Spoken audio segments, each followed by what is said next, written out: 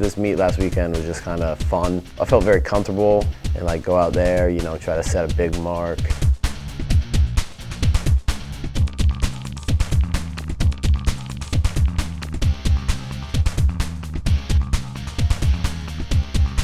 I think it really sank in when I just kind of went home.